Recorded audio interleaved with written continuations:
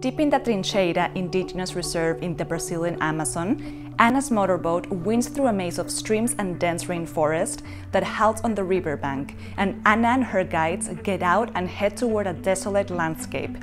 Just meters into the jungle, the emerald canopy gives way to a vast stretch of felled forest and charred shrubs.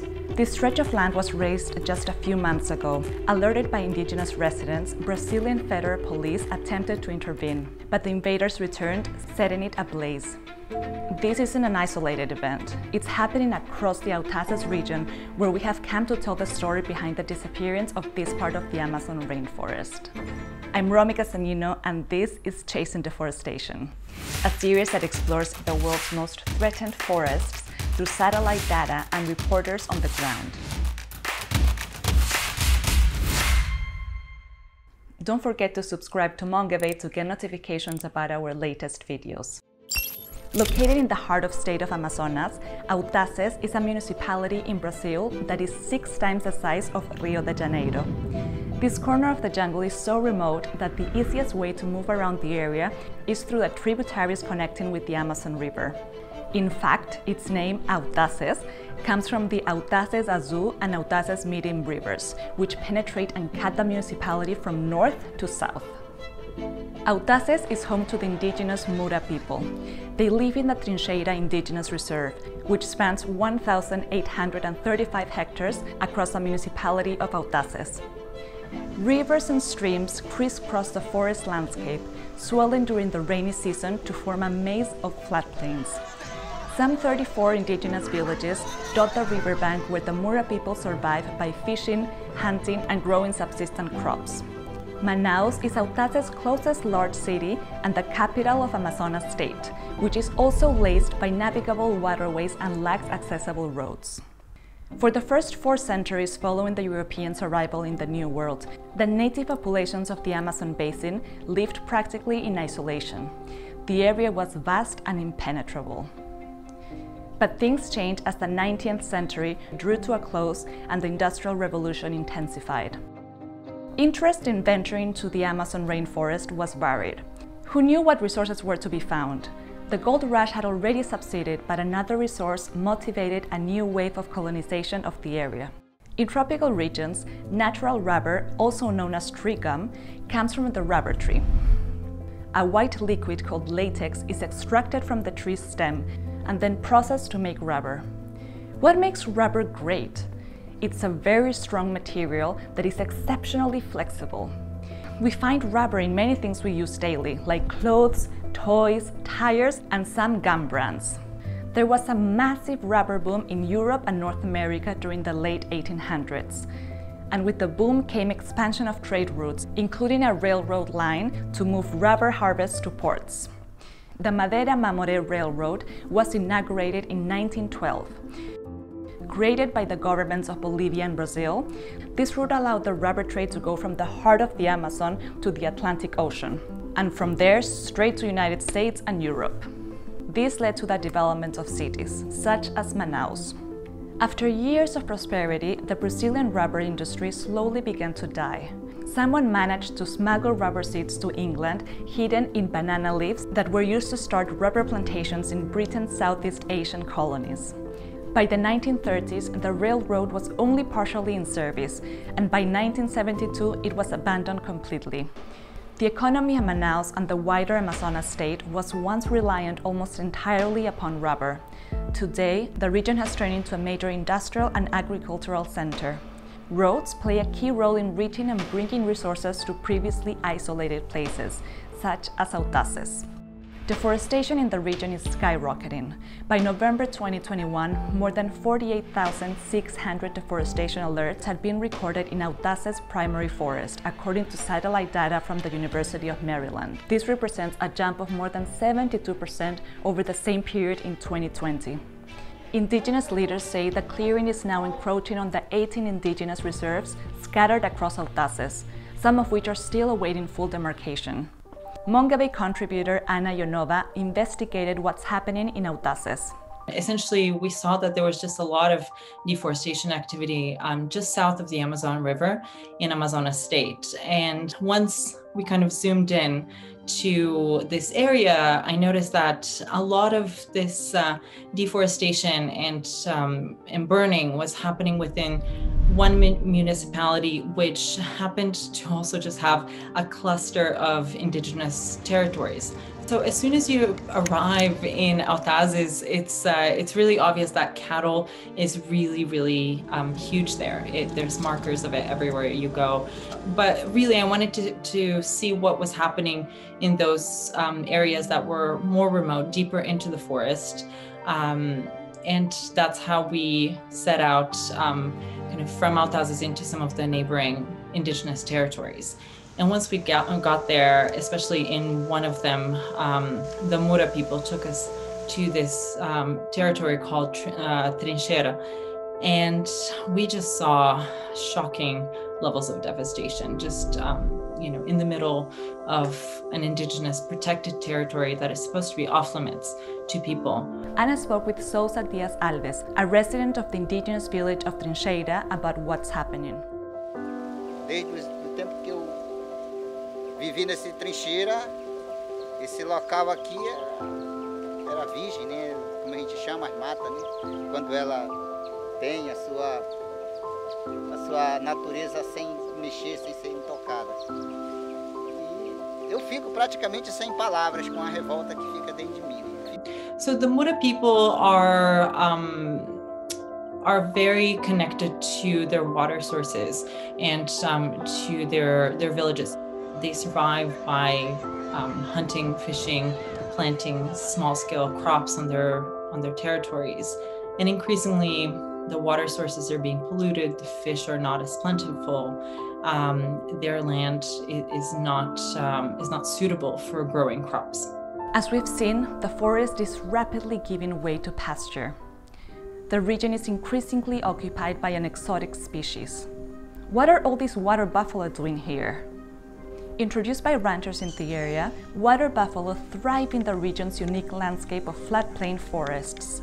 They can swim across swampy patches to find new areas to graze, perfect for Autazes. Over the last decade, ranchers have invested heavily in water buffalo. The animals produce milk, meat, and leather, and can also be used for tilling and for transportation. Yeah, so Autazes has a long history of ranching. So this isn't something that's happened overnight, but increasingly in recent years, a lot of these ranchers are shifting to water buffaloes because they are seeking better returns on their investment. It's a larger animal. A lot of the times it commands a premium. Milk products and the meat from buffaloes rather than cows. However, indigenous residents say they haven't seen any benefits from this new industry. They say the buffalo ranches surround their villages and that in some cases are even invading their territories, with the livestock destroying their subsistence crops. É porque o búfalo ele é selvagem, né? Ele não respeita quase coisa. Por exemplo, se faltar comida para ele, pasto, ele vai invadir, por exemplo, a nossas roças, onde tem roça.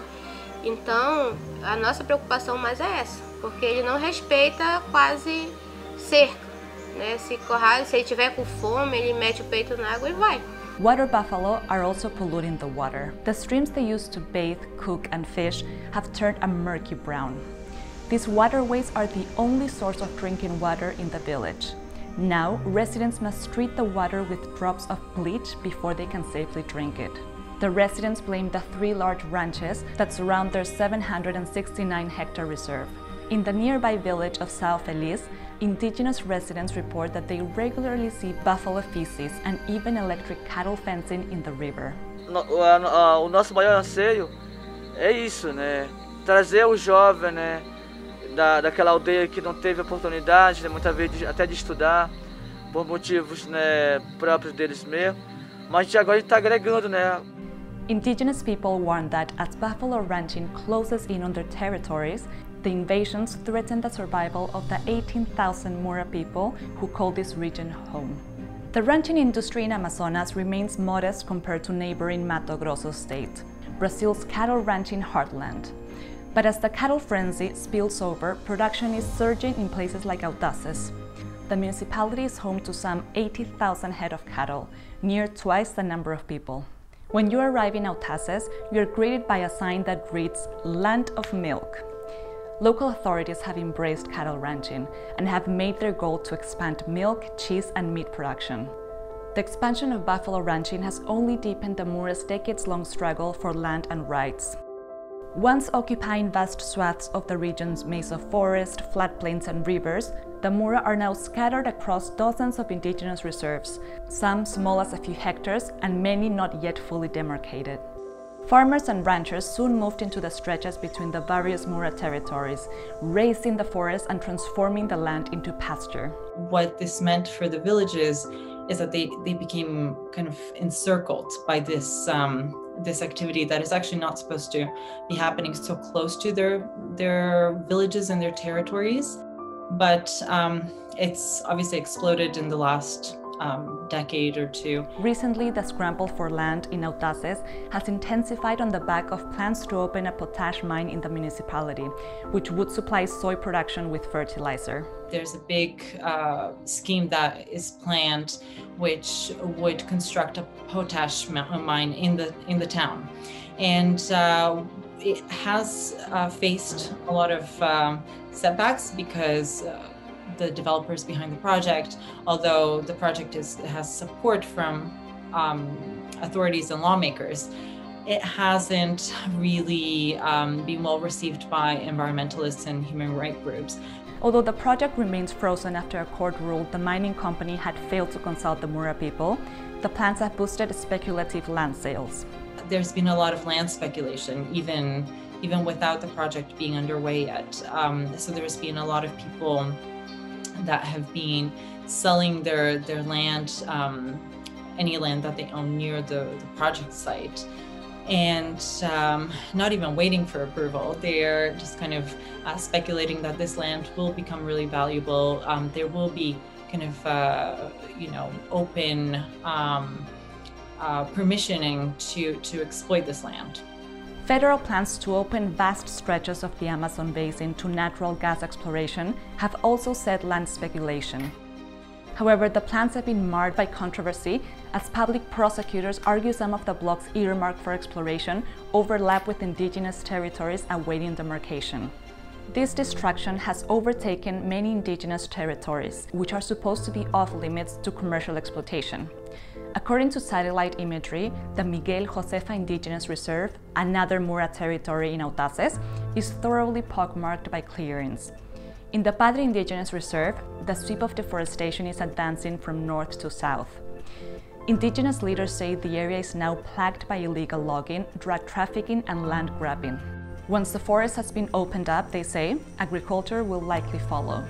It has been particularly complicated with in the last few years with the current government, because essentially with all of these bills on the table that are kind of promising to allow mining and agriculture on indigenous lands, to reduce the boundaries of protected regions and protected parks. These people that are invading these territories are betting that at one point their activities will be legalized. When I went to this region increasingly over and over again, I just heard kind of this sentiment from the Mura that what we really need is for this region to be turned into one kind of unified territory that is under federal protection and where this kind of activity is not permitted.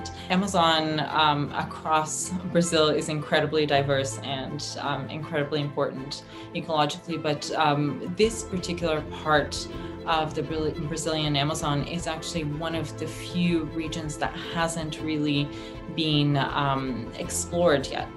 So it is, it's a shame. It has a lot of wealth socially and ecologically that is really at risk at the moment. If you enjoyed Chasing Deforestation and want to see more content like this, please subscribe to our channel.